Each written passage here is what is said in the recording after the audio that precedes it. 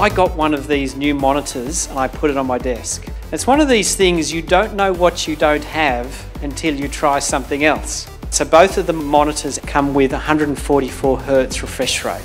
The 38-inch will be able to be overclocked to 175.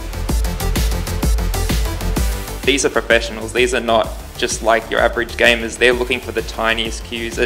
At some points in time, they're looking for merely pixels for where they need to use an ability or when they need to react. Milliseconds do mean something. If something's a little bit obscured, if something lags, even just a little bit, or is on and off frame, we do actually notice that.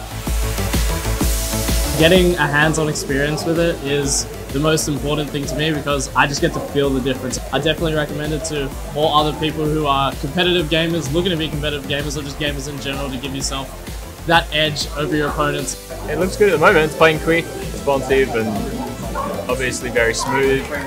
Very detailed, colourful. It's quite impressive. I think probably that's going to be my next screen.